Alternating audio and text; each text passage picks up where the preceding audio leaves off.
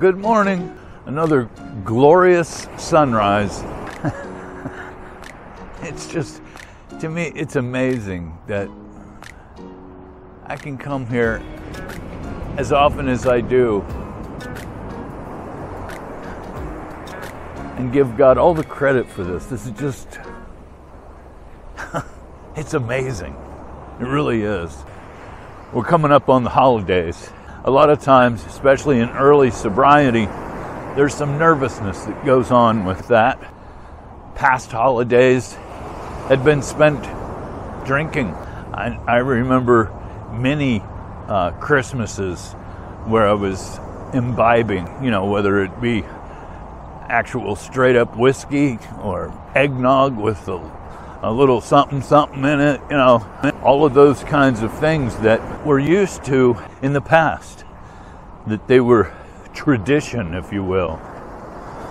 There's also Christmas parties, get-togethers, things of that nature. And I think that's why in recovery, a lot of times, as long as there's some sort of fellowship going on, there's usually like a sober party that you can attend, with nothing but members of the recovery community that get together at Christmas time and different holidays throughout the year. Kind of a safe haven, a place to celebrate without alcohol. I think that's important. But there are many, many parties and get-togethers that do not include your sober community. I can remember feeling like I was obliged or obligated to go. For example, the company Christmas party. If you work for a company that has a Christmas party, first of all, be grateful that you work, you have a job, and you're working for a company that actually throws a party. That does not mean that you have to put pressure on yourself to attend, or put pressure on yourself because in the past it's been a drinking affair. Usually a party like that, you're allowed a +1,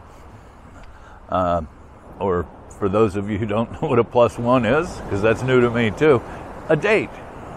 You're bringing someone with you, whether it's your parent or your sister or your cousin or your significant other. Bringing someone with you who knows what you're trying to do can be helpful. So you can bring a supportive person with you. It may even be your sponsor. It may be just a friend that's in recovery with you. Someone who can be supportive of what you're trying to do. So bring them along to the party. They can enjoy some of the food and festivities and help you stay sober.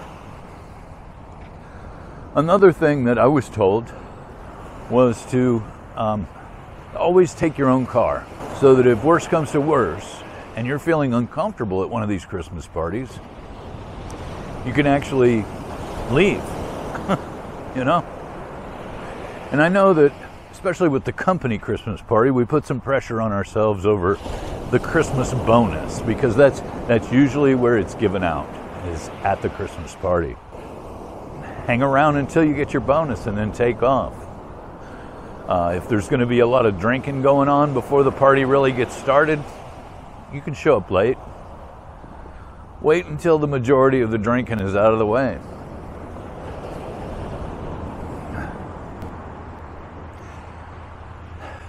The point is you don't have to do without. And the same goes with family get-togethers. I know a lot of us have family members who certainly drink, especially on the holidays. Another thing that can be done is to double up on your recovery efforts. If you do meetings, do more meetings. If you call people, call more people. Talk to them about this. You don't have to do this in silence. You don't have to do it alone. If you pray, pray more. If you meditate, meditate more. If you watch YouTube videos, watch more YouTube videos. Hey, whatever it takes, okay? You can get through these holidays without picking up a drink. I know you can. Believe me, if I can do it, anybody can do it.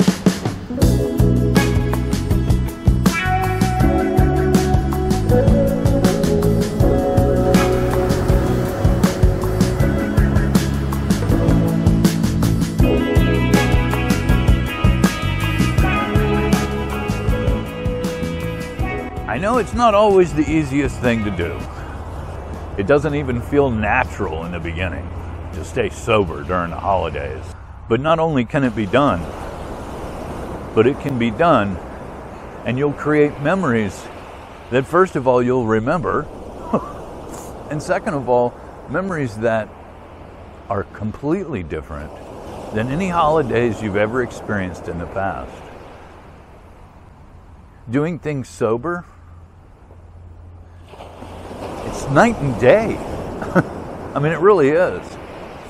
You'll experience it. You'll experience the emotions that you were covering up when you were drinking. So, I encourage you, do the parties, but be very mindful of how you do those parties. I think the main thing is to enjoy the holidays. Enjoy your sobriety. Enjoy the memories that you're going to make. I wish you all a Merry Christmas, Happy Holidays, all of those holidays that I don't know how to pronounce, I wish them all to you. And sober is better, believe me. Sober isn't bad, it's good. Sober isn't boring, it's exciting. So between now and the next time I see you, stay sober, enjoy the holidays, and God bless you all. Bye-bye.